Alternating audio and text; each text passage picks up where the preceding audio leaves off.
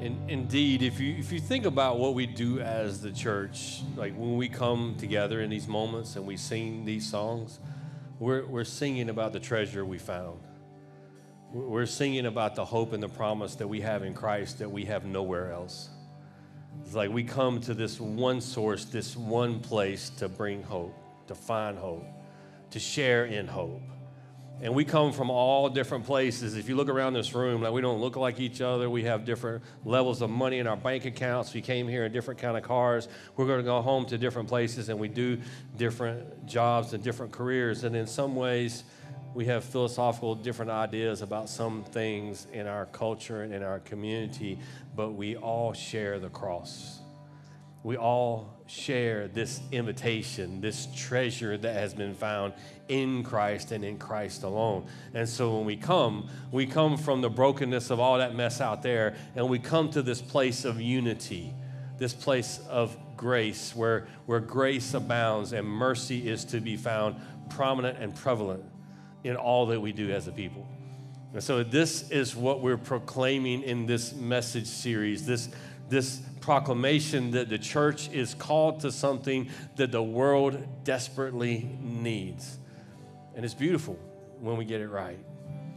So as we turn our attention to the word in just a moment, it's going to be a time where we gather again around the teaching for the church to be that representation of that reconciling movement that the world so desperately needs. So let's pray this morning.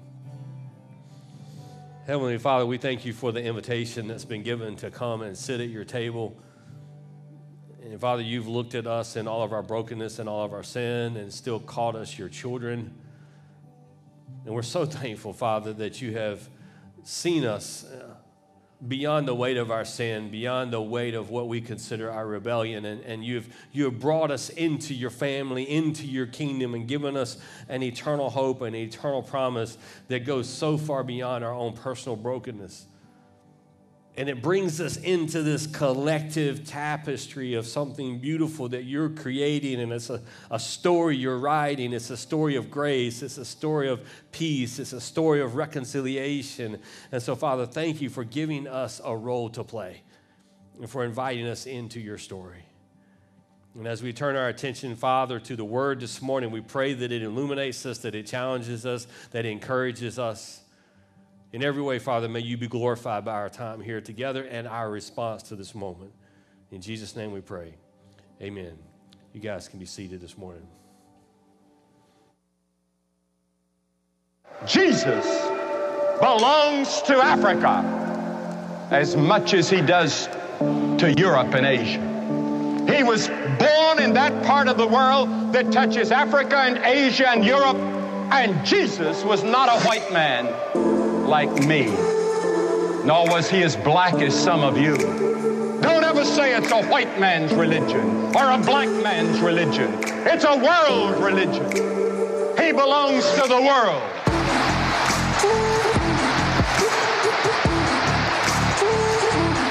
One of my favorite bumpers we've ever done, and I told them they could just play this at my funeral. This will be the thing that I want to go out on, right? I have a cousin named Buddy, and Buddy has had problems with his hips and knees and all kinds of stuff. He's older than me. I know you're thinking, I know you're old, Paul, but like he's even older than me. I mean, he's like 15 years older than me. And so like he had a hip problem, and so they replaced his hip several years back, and that got that better. And then eventually he developed a problem with his knee on the other side, and he was hurting so bad, hurting for years, and would go to doctor after doctor, and they would look at it. They try to solve the problem with therapy and all kinds of different treatments and everything for his knee, trying to fix his knee. And eventually he got tired of dealing with all those doctors, and he went back to his hip doctor. He says, hey, man, I got this problem with my knee. Can you help me with my knee? And he did the x-rays. He did the tests. He looked at everything, and he came into him. He said, look, you don't have a knee problem. You got a hip problem. And he's like, if I replace the other hip, he said, it'll fix your knee. And my cousin was like, are you serious? He's like, yeah. He said, your knees look beautiful. He said, you got great knees. He said, the problem is your hip. He said, your knee's trying to compensate, and it's creating pain in that place. He said, so if you'll let me replace your hip, then it'll fix your knee. He said, my hip's not hurting. He said, but that's where your problem is. And so my cousin said, well, can I be awake during the surgery? Because that's the kind of guy he is. That's a little side note there. It has nothing to do with the illustration, but it's just funny to me that he wanted to stay awake during his hip replacement surgery. And the doctor, of course, was like, no. But he had the hip replaced, and guess what? It fixed his knee. It's great. Like, he has no more knee pain because he fixed his hip. You see, a lot of times we look at the division around us, and we might try to fix it with systems and protests and processes and elections and all these kinds of things. And we're looking at the symptoms, and we try to deal with the symptoms and try to figure out what really is going on. Is we have a heart problem. And it's if we can correct our heart towards each other, then all of those divisions just kind of go away and they mean nothing. And we don't need all the systems, because then I begin to see you like I see me. And if I see you like I see me, then we're going to be at peace with each other. And if the church would ever understand this, like the perpetuation of the racial and the cultural divide by the church is one of the most sinful things that the church is doing. And it drives me crazy that we still do this. And I know it's one of the things that's been driving me ever since I went into the ministry, is how do we solve this problem that the church is perpetuating, this division along cultural boundaries, because to me, it just simply does not represent the reconciling nature of what the gospel of Jesus Christ teaches us. So how do we do this? We have to fix our hearts. It's a heart problem. Last week, we asked the question, hey, can we begin to look at the labels we're putting on people? And can we acknowledge that those labels are sinful? Because those labels always come with some kind of prejudices about what those people are, just by simply looking at different people that look different than us, and we say, okay, well, those people always do this. Those people always do this. You're one of those people. And that's sinful. Because Jesus doesn't look at us that way. And so when Paul is writing to the church in Ephesus, I want to remind you of this church. This church that Paul is writing to in this whole series that we're looking at is from the book of Ephesians, and he's writing this letter to this church that is a multicultural church. And so like multiculturalism in the church is ancient. It's not new. But we are like, oh man, that's great that churches are doing that out there. That's so special. I never knew that was even possible. No, it was originally possible. It was probable, because the expectation was that they would go into a city where nobody had heard of Jesus, and they would go to the synagogue first, and they would try to preach to the Jews, and then they would go out into the community, and they would start telling everybody there about the hope that they have in Jesus. And Jesus had called Saul, who now is Paul, to literally be the apostle to the Gentiles. In other words, this multiculturalism was Jesus' idea. He actually set somebody specifically apart, like, that's your job. And he picked the most Jewish person that he could find, the Hebrew of Hebrews, a former Pharisee who hated Gentiles all his life, and now he's the one that's supposed to lead the movement to reach the Gentiles. Jesus had a passion for a multicultural movement that would be represented by his church. He said, this is my ecclesia, my church. And so this church in Ephesus is a representation of that. There's people from all walks of life. There's Jew, there's Gentile, there's people from also all different levels of culture and society, whether they were business people, whether they were free, whether they were slave, whether they were whatever. They're all in this church together as a representation of the multiculturalism and the diversity in their community as now coming into the church. So the church is a true representation of their neighborhood and of their community. And it blows people's minds that all the people from all different walks are now in this same room, under this same movement, serving this same king. And it doesn't make sense to them. So we're going to read Ephesians 2, 14 through 19 as we continue our journey through this letter. And we talked last week about the labels we put on people and how sinful and unhealthy that is and the division that it perpetuates. Today, listen to what we find out from Paul as he continues to unpack this theology of multiculturalism in the church. He said, for he, Jesus himself, is our peace, who has made us both one and has broken down in his flesh the dividing wall of hostility by abolishing the law of commandments expressed in ordinances, that he might create in himself one new man in place of the two, so making peace, and might reconcile us both to God in one body through the cross, thereby killing the hostility. And he came and preached to you who were far off, preached peace to you who were far off, and peace to those who were near. For through him we both have access in one Spirit to the Father. So then, you are no longer strangers and aliens, but you are now fellow citizens with the saints and members of the household of God. Key point number one is that Jesus is our peace. Not that Jesus teaches us peace or Jesus brings us peace. Those are true, but the essence of what Paul is saying is know that Jesus is our peace. Jesus literally is the peace. He is not a representation of peace. He is the peace, and only in Jesus can we have peace. And Paul's specifically talking about peace between the Jews. He says our peace as a Jewish man talking to Gentiles. He said Jesus is our peace. Jesus is the bridge between me as a Jew and you as a Gentile. Between me as a black man, me as a white man, me as a female, me as a man, me as a Hispanic, whatever it is, like Jesus is the peace that bridges all of those divisions that the walls want to build. Me as a Democrat, me as a Republican, right? Like it's all of that. Like Jesus is the peace for all of that. And he is the essence of it himself. It's like the whole story about in a bacon and egg breakfast, the chicken makes a contribution, but the pig makes a commitment, right? And so it's like the chicken is contributing to the breakfast, but the pig gave everything.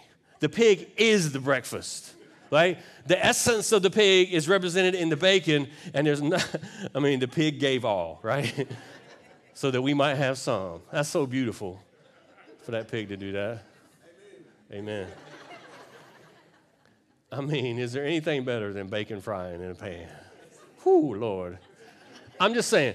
So in other words, that's what Paul is saying about Jesus. It's not like he's contributing to peace. Jesus is peace.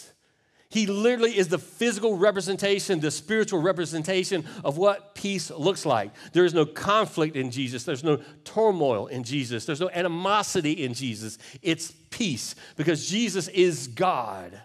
He's the fulfillment of everything God is, and God has desired for us to be at peace with him, even though we want to war against him in our sin.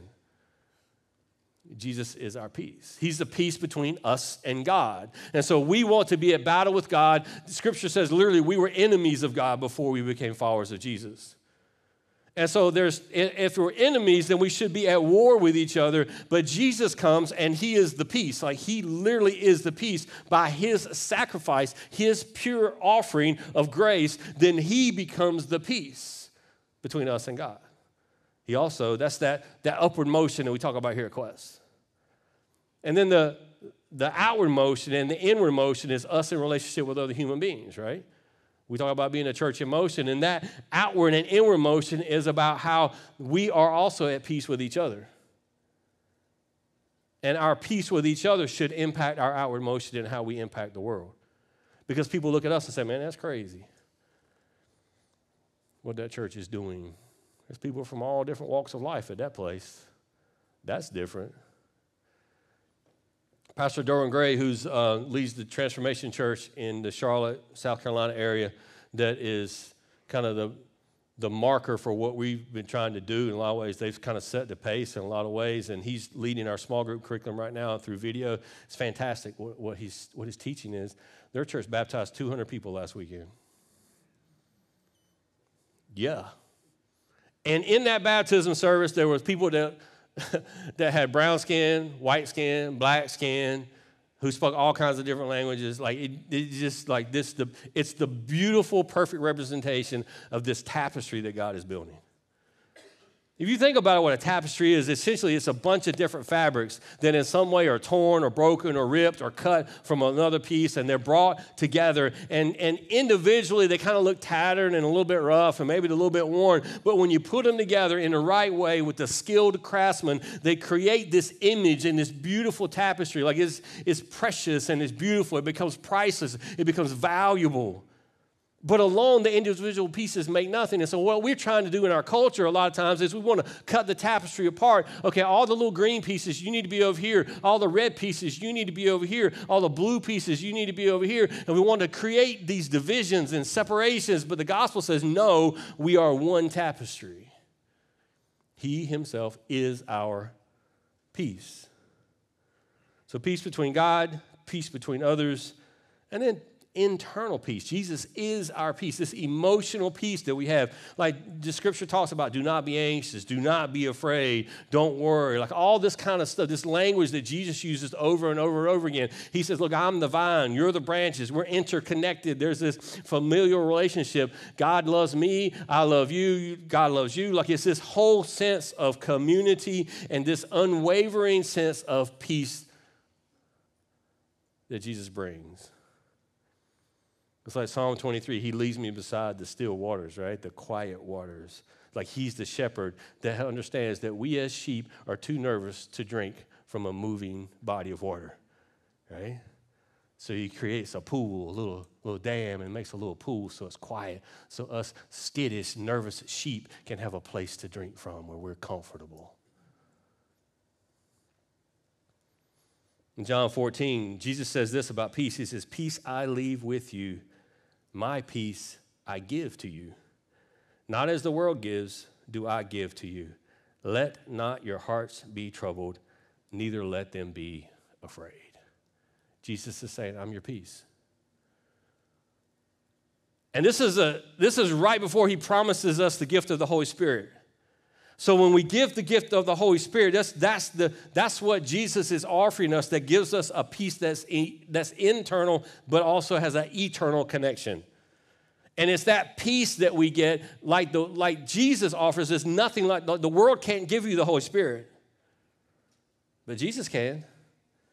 And he says, this is the peace that I'm going to leave with you. And then later in John chapter 16, verse 33, he says this about peace. He says, I have said these things to you, that in me you may have what? Peace. In the world you will have what? Tribulation.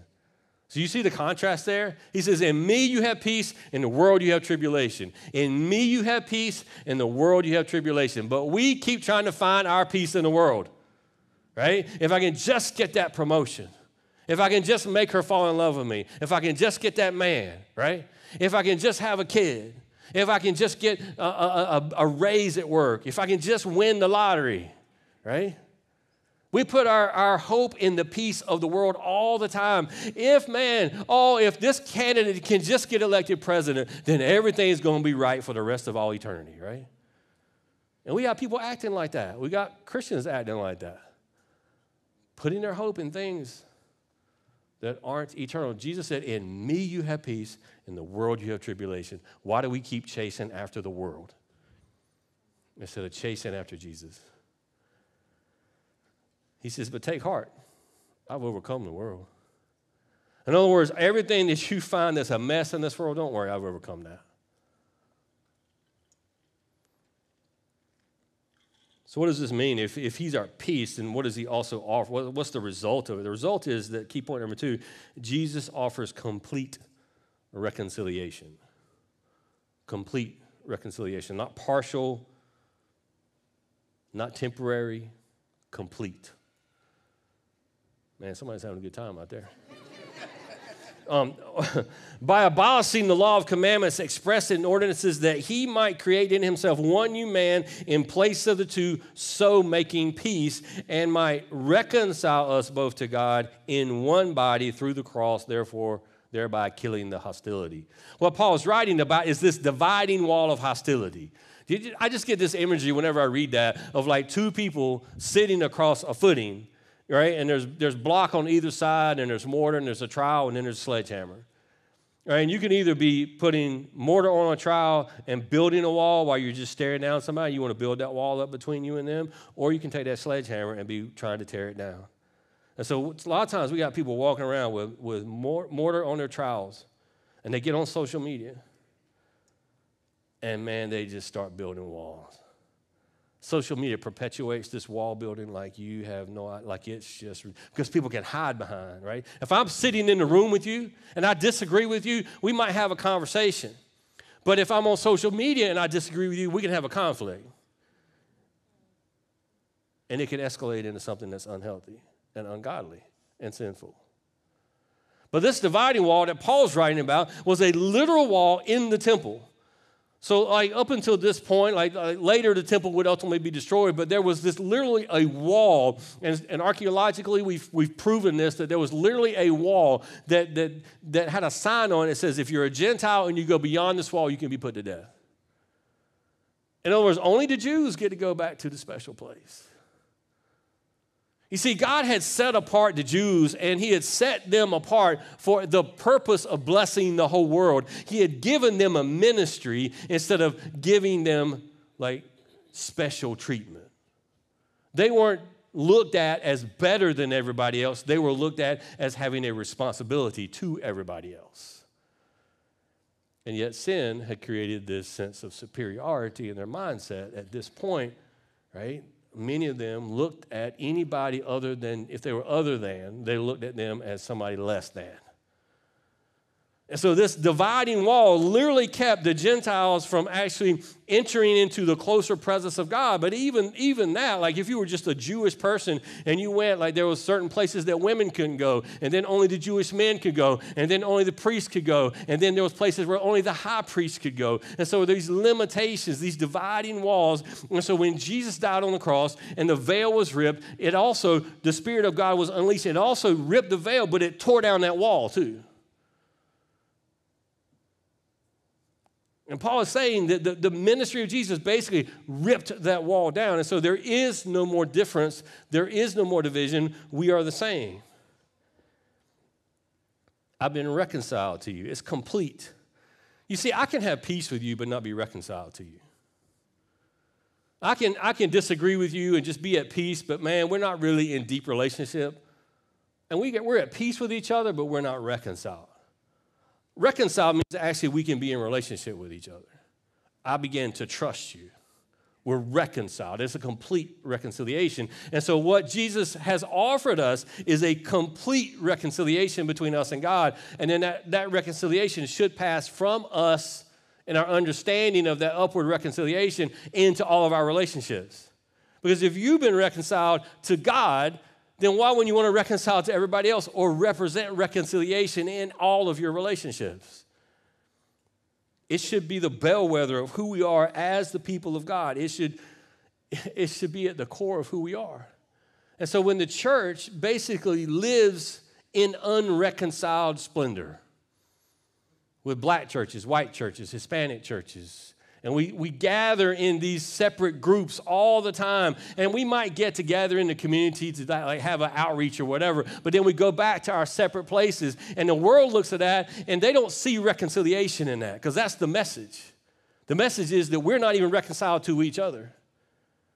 You got to think about what you're saying versus what you're actually communicating. And sometimes the words coming out of your mouth don't make any difference. Because what you actually do communicates more so than what comes out of your mouth. And so if we stand up in our pulpits and we proclaim reconciliation, but we're proclaiming it to people that all look like us, what are we actually communicating? What's actually being said? What does the world actually see? You see, the church should lead in this. Why do I know that? It's because we've been given a ministry of reconciliation. It's right here in the Bible. Listen to me. 2 Corinthians 5:16-19, Paul's writing to another church. He said, look, from now on, therefore, we regard no one according to the flesh. Did you hear that? We regard no one according to the flesh. In other words, I should not make any determinations about you based on what you look like, about what your accent is, about what your language is. That's all fleshly stuff.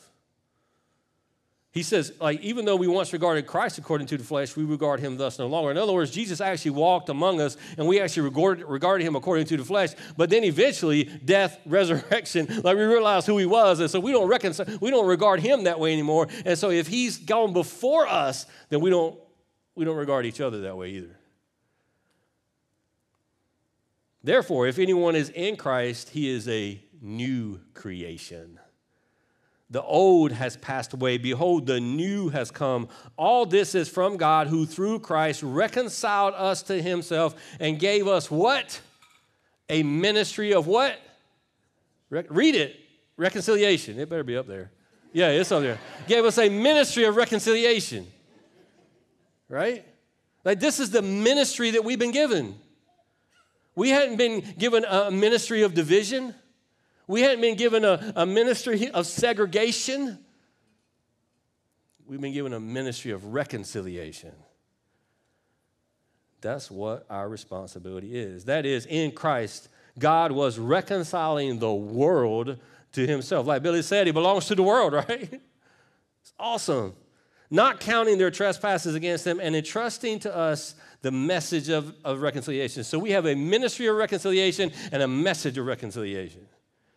It's like my son Brock and Brandon's son Zeke, along with Micah, they have determined they're going to call themselves the Burger Boys, and they're on a quest to find the best burger in our area. And so they're going to all these joints that proclaim that they have great burgers, and so they're going and testing all their burgers. And their ministry to me is that when they find the right one, they're going to come and tell me, right?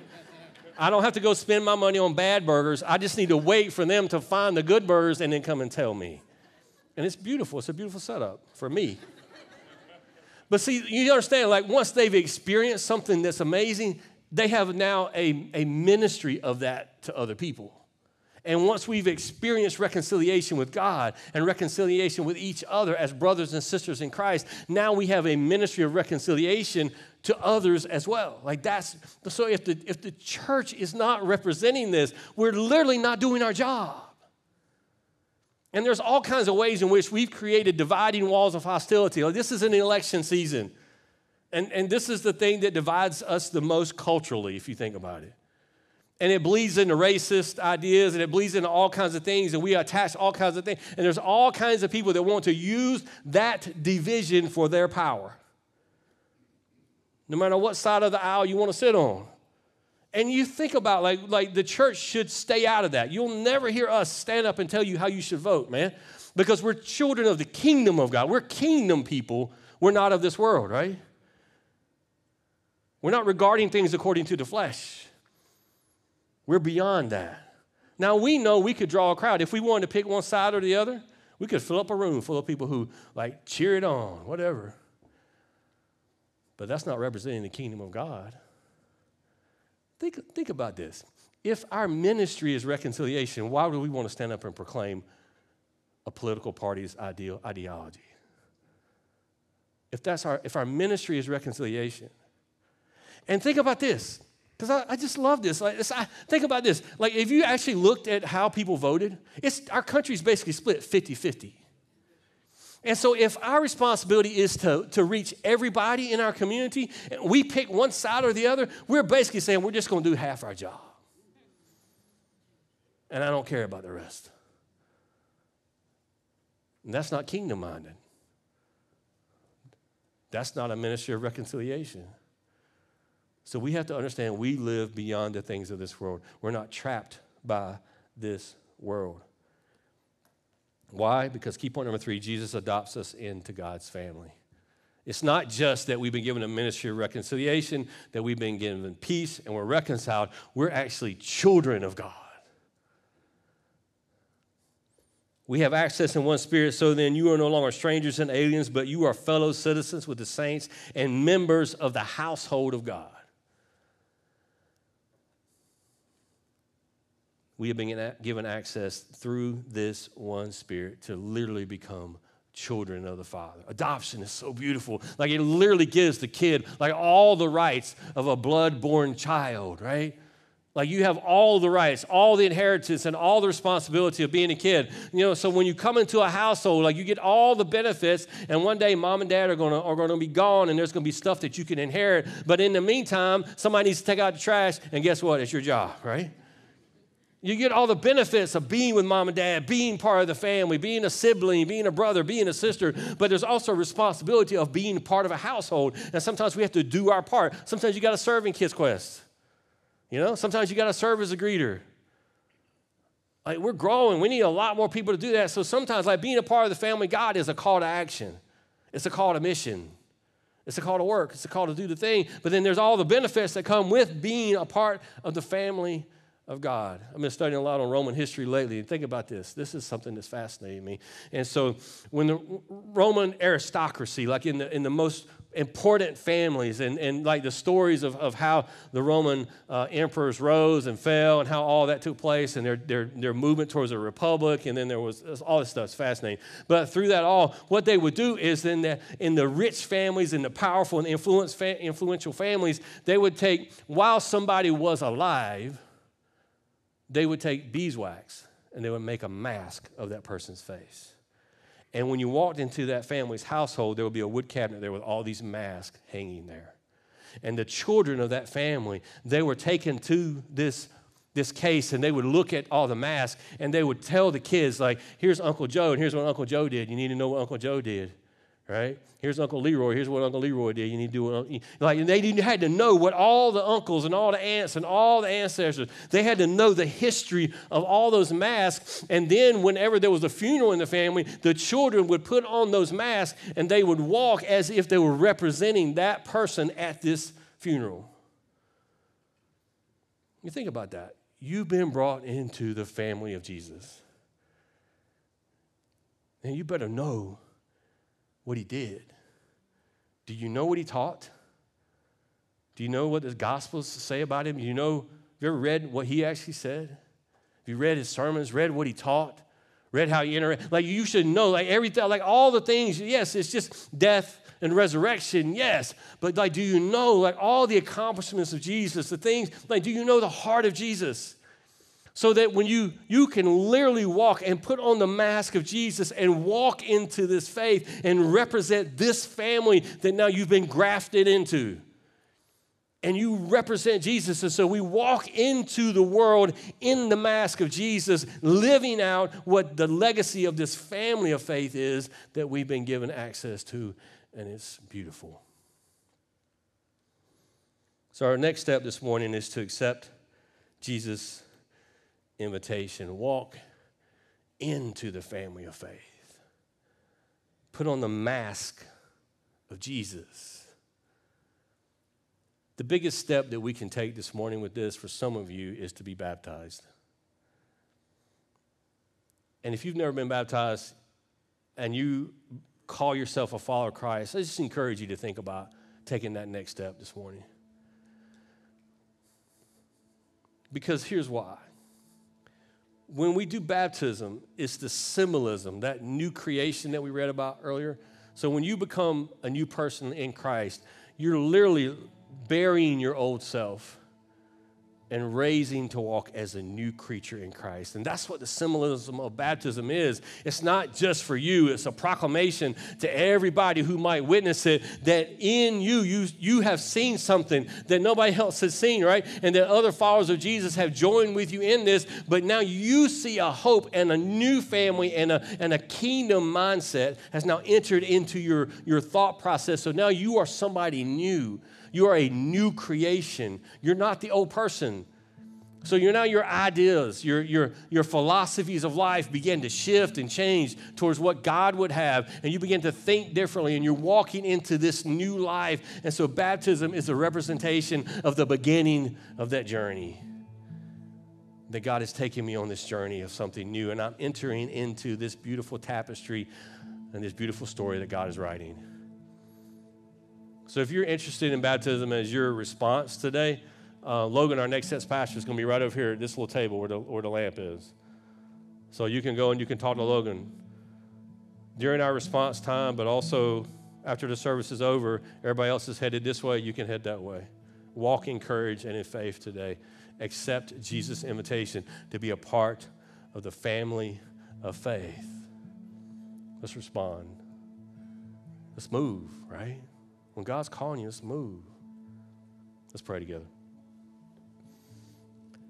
Heavenly Father, we thank you for the invitation into your family, into the kingdom of Jesus, into this thing that is eternal, that awakens something in us that was dead.